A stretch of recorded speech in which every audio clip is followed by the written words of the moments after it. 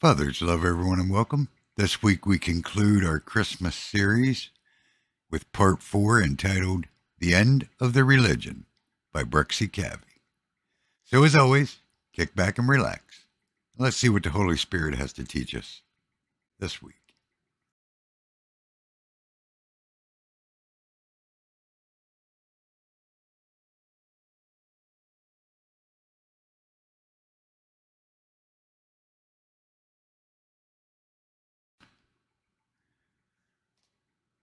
Today we focus on a mysterious New Testament teaching, union with Christ. Jesus taught that union with himself, Christ in us, and we in Christ, is the basis of our salvation, and it all begins with the Incarnation. The basis of our union with Christ is Christ's union with us. In the Incarnation, we can become one with him because he first became one with us.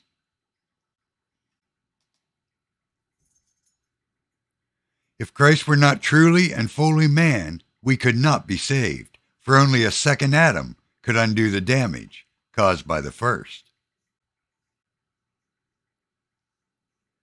The mystery of Christ is that in him heaven and earth have been joined together. God and man, creator and creature, have been united. The infinite and the finite, the immaterial and the material, the invisible and the visible have become one.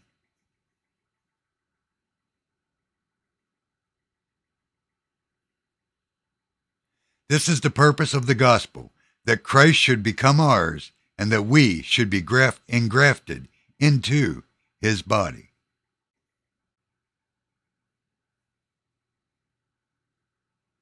We conclude that a Christian lives not in himself, but in Christ and his neighbor. Otherwise, he is not a Christian. He lives in Christ through faith, in his neighbor through love.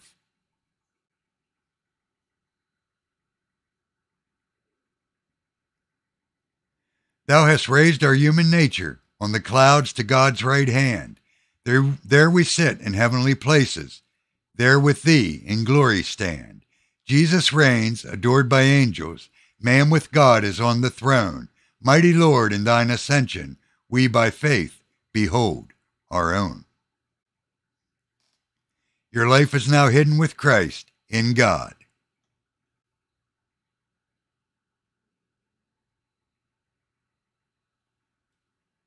On that day, you will realize that I am in my Father, and you are in me, and I am in you. Jesus. Well, welcome everyone across all of our Meeting House sites. I'm so glad that you are with us for the conclusion of our series, Incarnation, the Gospel in a Manger. We have been talking about how the crib, as well as the cross, is a symbol of our faith. It is at the centerpiece of the gospel that God became one of us, not just that Jesus came and died on the cross, but it's who it was who died on the cross and rose again. It is God in the flesh. And we've been talking about this as having tremendous implications for us in the here and now. In fact, today's message is one that I've been waiting a long time to be able to share, and I'm very excited about it. And for some of us, it'll help turn on switch on a light for our thinking and for our understanding and for our identity. We've been talking about the gospel, the good news message of Jesus, and we've been saying that you could summarize it in one word, and that is Jesus. It is who Jesus is and the whole story of Jesus. We can expand that to the gospel in 3 words, which is Jesus is Lord. And then we talked about the gospel in 30 words, just giving us a larger view of the multidimensional nature of the good news message of Jesus, and we phrased it this way: the gospel is the good news of God's kingdom come.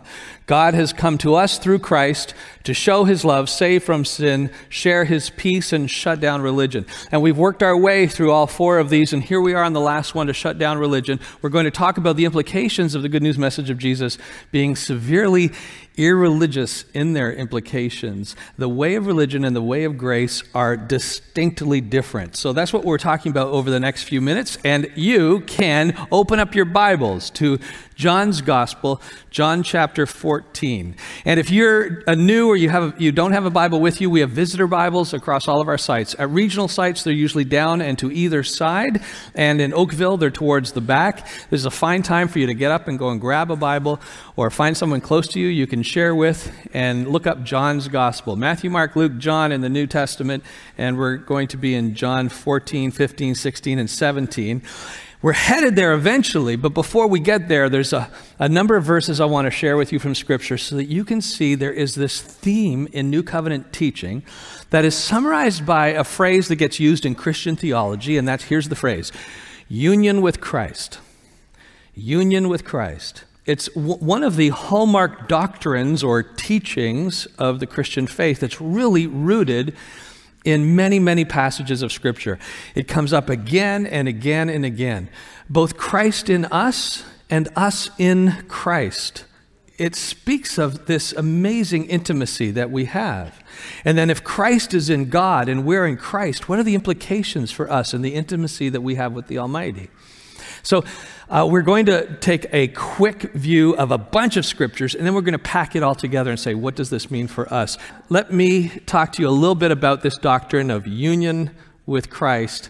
The Apostle Paul says some interesting things. For instance, in Ephesians chapter 5, he's talking about marriage and the relationship of a husband and wife. And then he mentions Jesus and says, for we are members of his body. Then he goes back to talking about marriage again. He says, for this reason, a man will leave his father and mother and be united to his wife, and the two will become one flesh. The two will become one flesh. And then he says, this is a profound mystery, but I am talking about Christ and the church. He flows in and out of this conversation about marriage and the intimacy of Jesus with us. And ultimately he says, I'm really focusing on the relationship between Jesus and us. And even when he sees passages about marriage, the two becoming one flesh, he says in that, yes, it applies to marriage, but in that, ultimately, this is a statement about the profound mystery of intimacy with Jesus and his people. He goes on to say things like this in 1 Corinthians 6:15, where some of the guys in the church in Corinth we're taking this message of grace, that you're saved by grace, not by works, and saying, that's a great message. That means I get to live however I want. So the first thing they did is start going and visiting prostitutes. So, Jesus loves me, this I know, for the Bible tells me so. Therefore, where's a prostitute? That's what it came down to for them. It was like, oh, grace, I love the message of grace. So Paul has to write them and say, wait a second, if you really love Jesus, don't you see that you want to be closer to the one you love, not use that as an excuse to walk away from? And it's interesting what he says in having this discussion with them. He doesn't say, how dare you use a prostitute like this, because if you do, you will be severely judged. Or how dare you insult God? He doesn't crack down on the threat of punishment. He tries to reorient their thinking about who they are. Think about who you are differently, and your decisions will flow out of that. So this is a line he says in the middle of that conversation about whether or not Christian men should visit prostitutes. He says, no. And then he says, do you not know that your bodies are members of Christ himself? Isn't that interesting? He doesn't say, do you not know that your bodies are members of the church, but are members of Christ himself? So that when you go and you engage in things you ought not engage in, it's like you're bringing Jesus with you. You're bringing the body of Christ with you. When you lie, when you cheat, when you steal, when you insult, you are bringing Jesus into that moment of relational friction, relational judgment. And Jesus doesn't want to be dragged into those scenarios, but you are the body of Christ.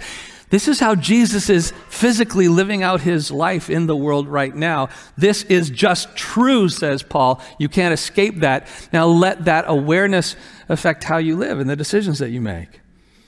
He goes on in 1 Corinthians to say in chapter 12, well, wait. Before we go there, let me ask you to complete the sentence, and then we'll say what the Apostle Paul actually says. How would you complete this sentence? Just as in a body, there are many parts, each part doing something different, yet being united in one body, so it is with the I would say so it is with the church. That's what I would think, because that's the analogy I think he'd be going for. Just like there are many parts, all different, but coming together, one body, so it is with the church.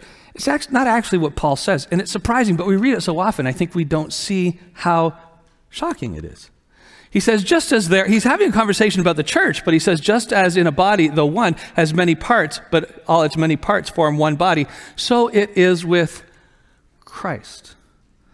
It's actually, I'm talking about Christ himself now, living his life out through the church. If you know this passage, 1 Corinthians 12, you know that it's a passage that is all about the church and how we are all differently gifted and we all work together. And he says that is Christ. That's how it is with Christ, living his life out in the church.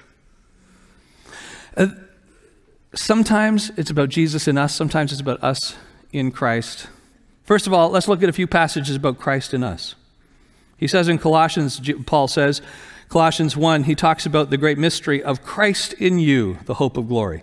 Christ in you, the hope of glory.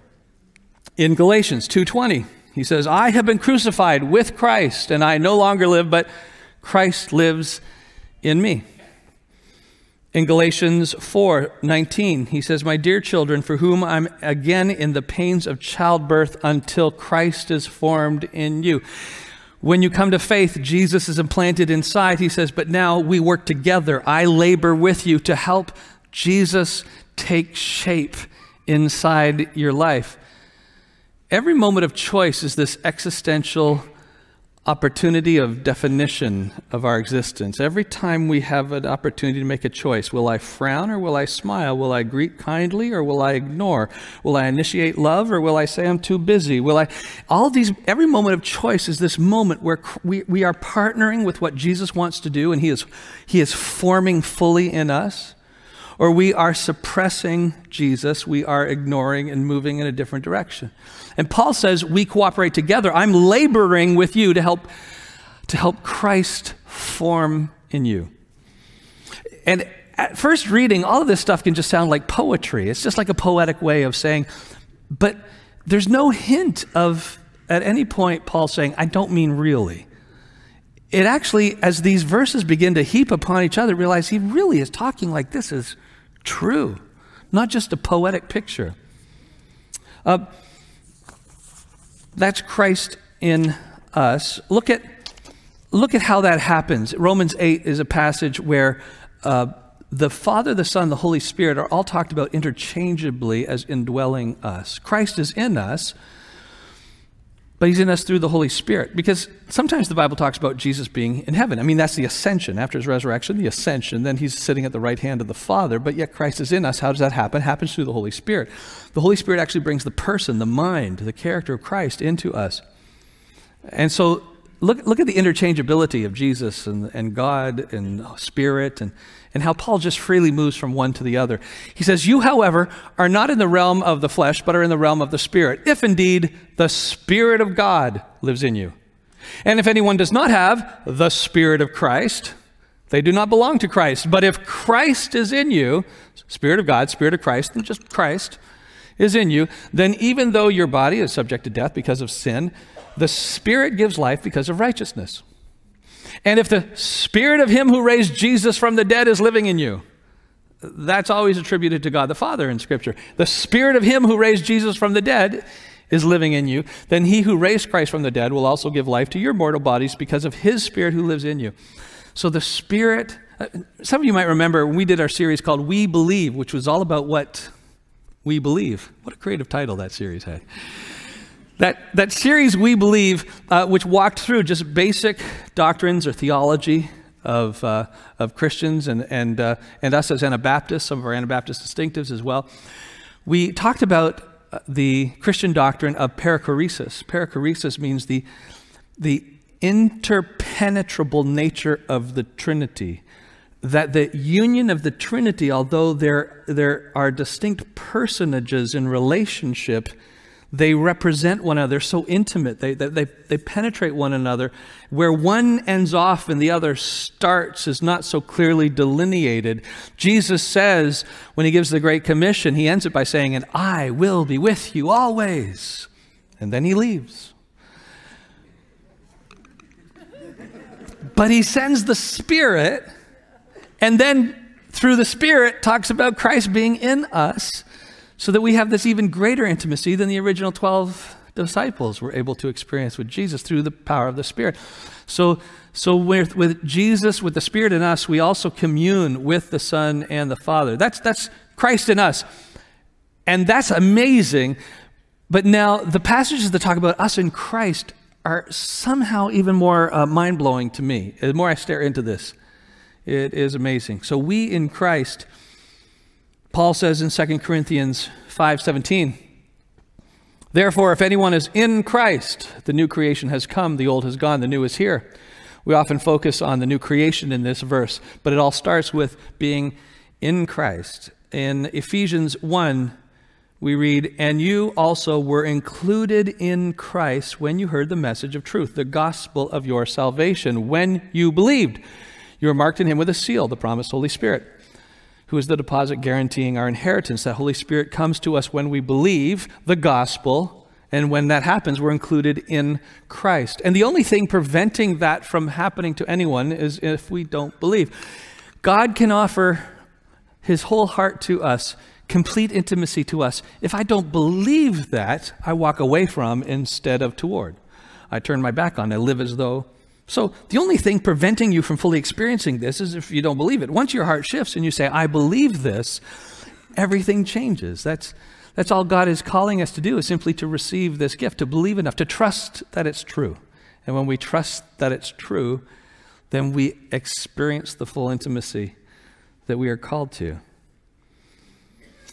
In Ephesians chapter 2, Paul writes, and God raised us up with Christ. Oh, so if we are in Christ, then what happened to Christ and what is happening to Christ also counts for us as well. God raised us up with Christ and seated us with him in the heavenly realms in Christ Jesus. Well, that's interesting. So, you know that paradox, we're saying, well, Jesus is in heaven, but he's also here on earth with us. The paradox is also true for us. We're on earth, but we're also in heaven in Christ. We are as good as there. We are fully, by the way, this is the difference between the teaching of Jesus and the way of Jesus and the way of religion. We are not trying to accomplish things religiously so that we can achieve salvation or nirvana or enlightenment or heaven. We are as good as there now. We are in Christ and fully experiencing the life of the Spirit. Now all that we do is rooted in gratitude. It is a freedom to say, I can live my life now with the joy of Jesus. Because it's all just true. It's been gifted to me. I just have to trust that it is so. In order that the coming ages, he might show the incomparable riches of his grace expressed in his kindness to us in Christ Jesus. And then Colossians 3, this is a whirlwind of scripture, but I want to overwhelm you with the fact that this is a theme that's baked throughout the entire New Testament. Colossians 3, 1-4, we read this. Since then, you have been raised with Christ. There it is again. You have been raised with Christ. But here's the implications. Then set your hearts on the things above, where Christ is, seated at the right hand of God. Set your minds on things above, not on earthly things. For you died. And, here's this beautiful phrase. And your life is now hidden with Christ in God. How beautiful is that? Your life is now hidden with Christ in God. Where is your life?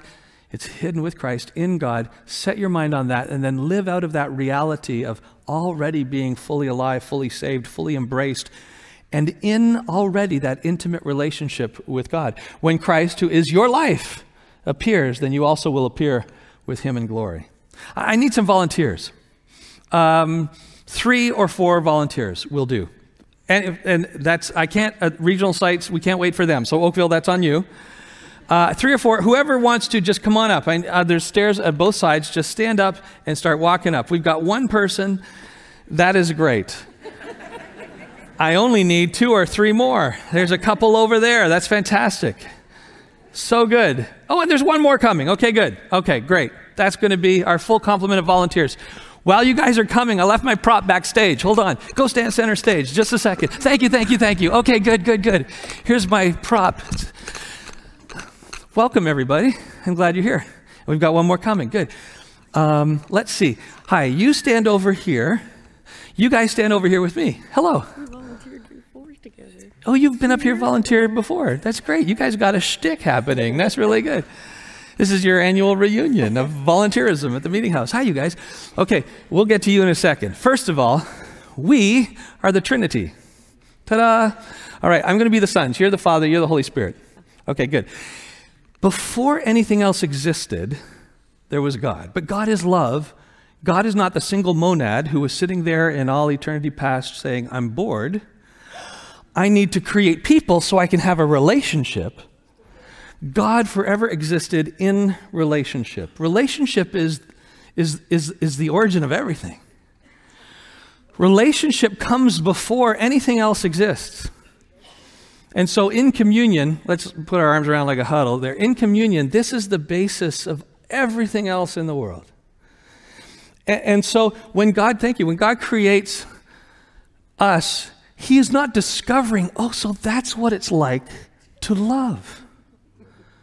Oh, that's what it's like to have a relationship with that which is close but yet distinguished from me. God doesn't discover relationship through creation.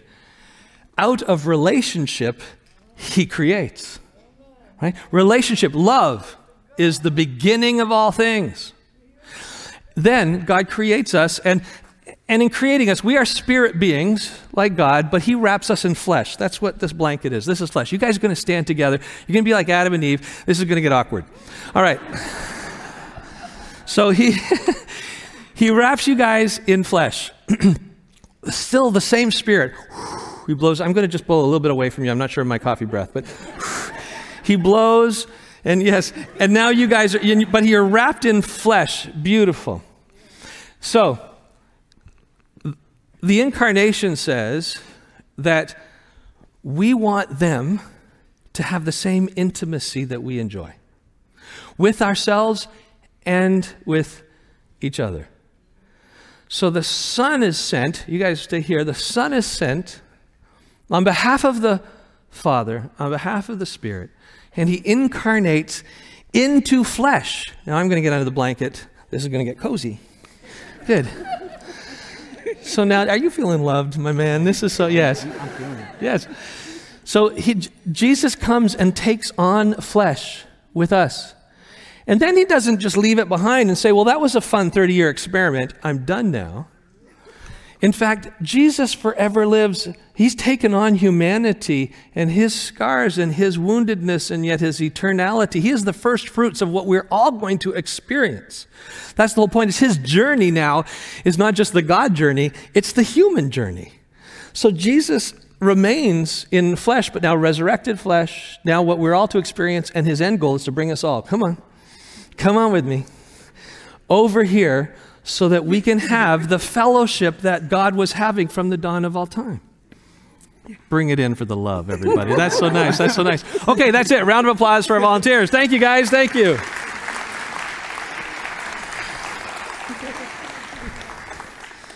That was great. Well done. Well done. We'll see you again next year. Yes.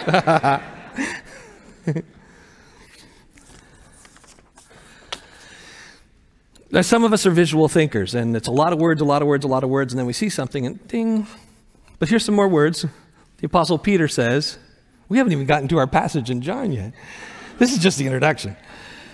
The Apostle Peter says this, though he has given us, through these he has given us, he's talking about the many blessings and grace that God has given us, and then through these he has given us his very great and precious promises, so that through them you may participate in the divine nature.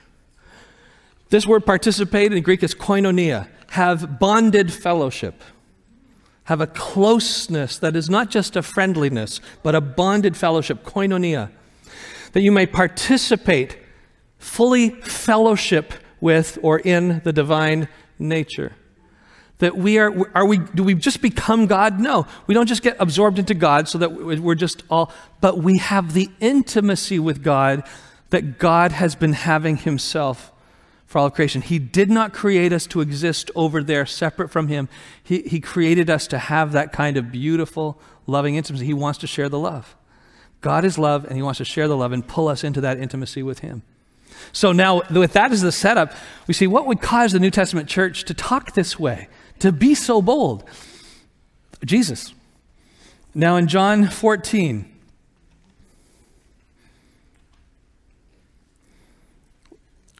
we'll look at verse 20. He talks about the day, just so you know, in the verses previous, he says, there is coming a day when the Spirit will come to you. And then he says in verse 18, I will be the one who comes to you. Well, is it Jesus or is it the Spirit? And the answer to that is yes. And then verse 20, he says, on that day you will realize that I am in my Father, and you are in me, and I am in you. There's that intimacy, that beautiful, beautiful intimacy. And then in verse 23, Jesus says, anyone who loves me will obey my teaching. My Father will love them, and we will come to them and make our home with them. Now he's talking about him and the Father. All right, so who lives in us? Is it Jesus, the Holy Spirit, or the Father? And the answer is yes.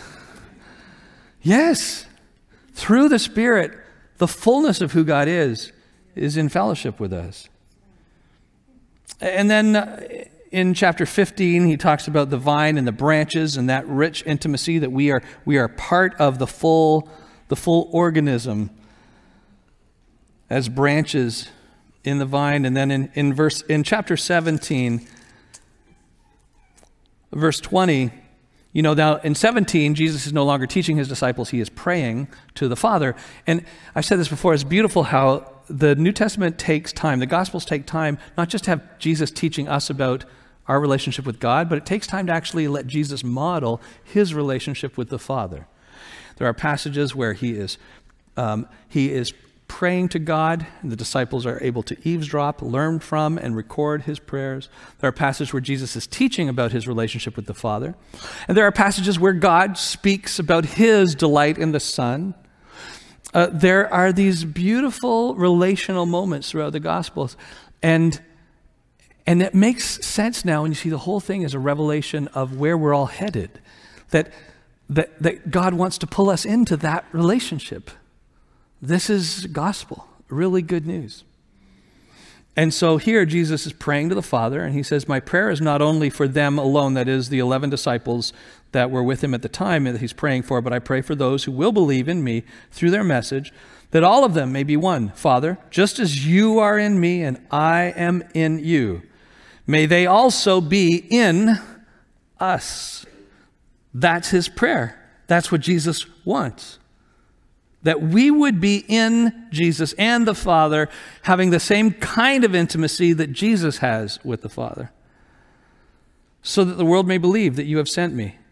Verse 22, I have given them the glory that you gave me, that they may be one as we are one, I in them and you in me, so that they may be brought to complete unity.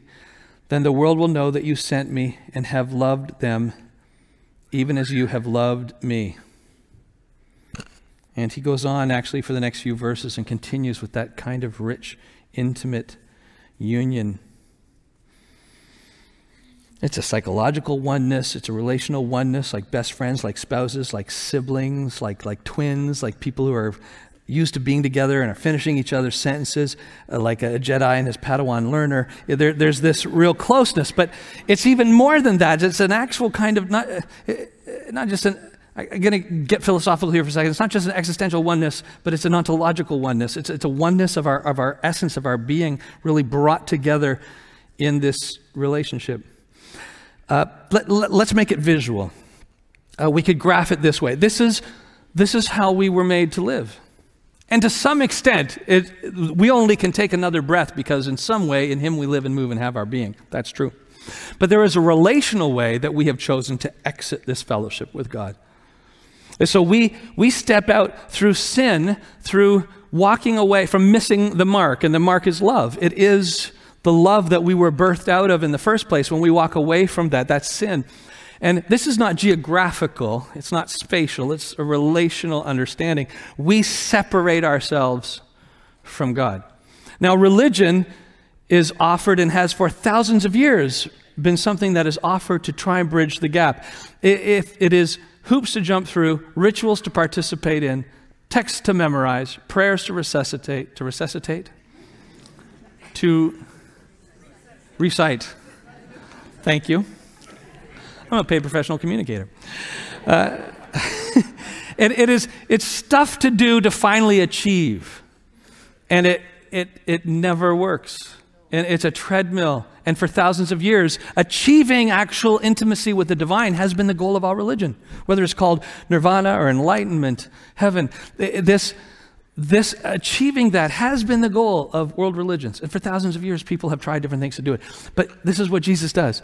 He comes to us. He takes on sin. He takes on our flesh.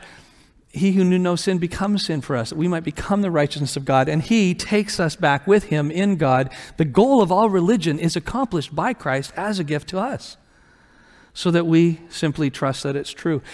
This is you. If you are in Christ, if you trust that it's true, this is you now, as we have read in the text. This is who you are now. May every decision that you make, every feeling that you feel, thought that you have, way that you treat others, live out of this reality, that you are taking God with you into this world. This is such a freeing and joy-filled message. I would want to share it with as many people as possible, but not just be a mouthpiece for it. I want to experience it, to meditate on it, and then to allow that to affect my heart, my character, my emotions, my thoughts, everything about me. I've said this before, I'll say it again. This is not our way to life, but our way of life.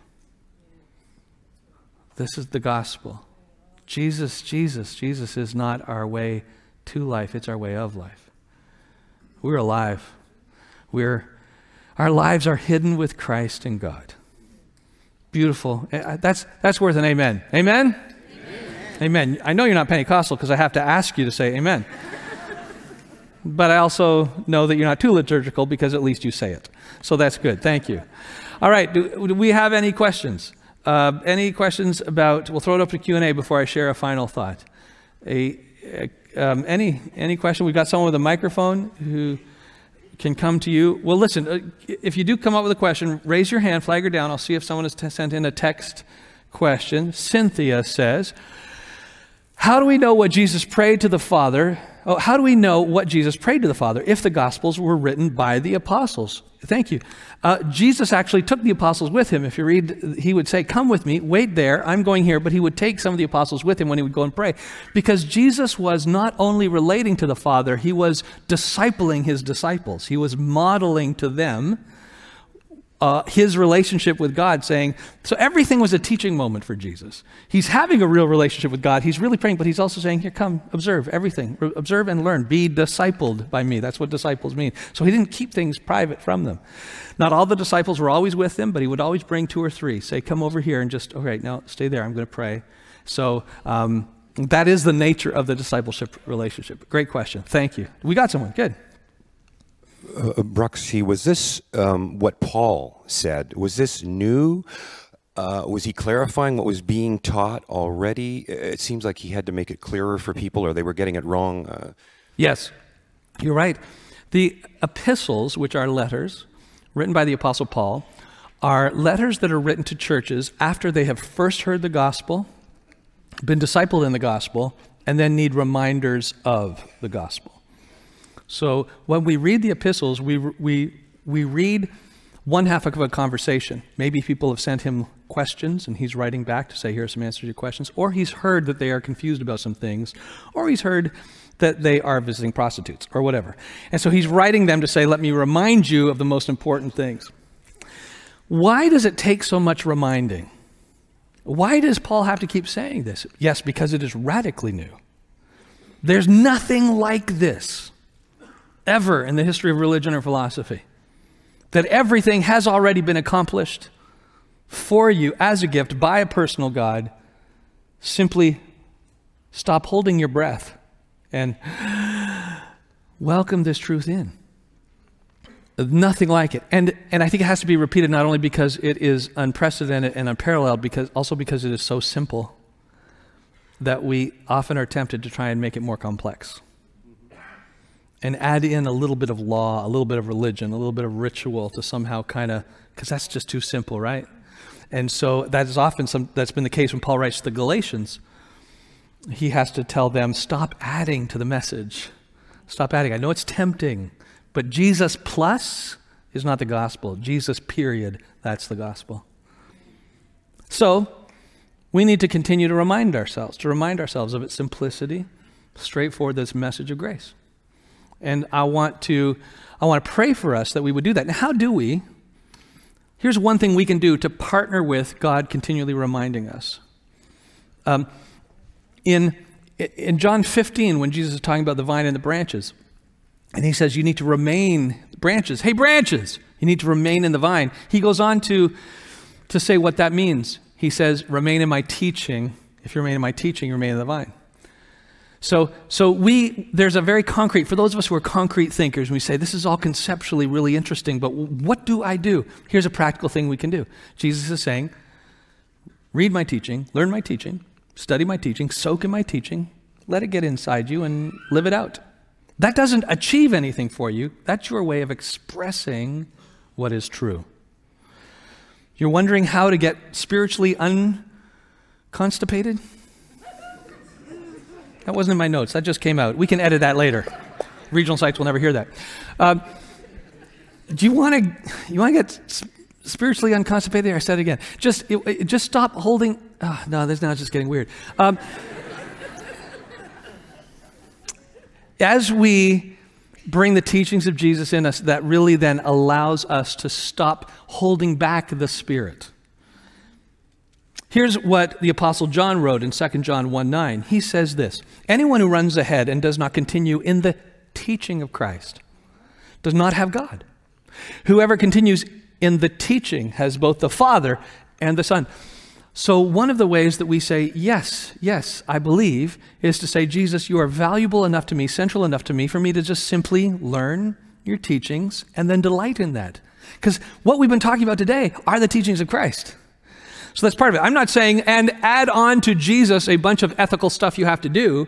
I'm saying, learn the teachings of Jesus like we've been doing today, be freed up from that, and then because you are now in Christ, because you have been brought into fellowship with the Father, Son, and Holy Spirit, because that is true, because your life is hidden with Christ in God, now you get to joyfully, out of gratitude, have the privilege of letting those teachings affect how you live.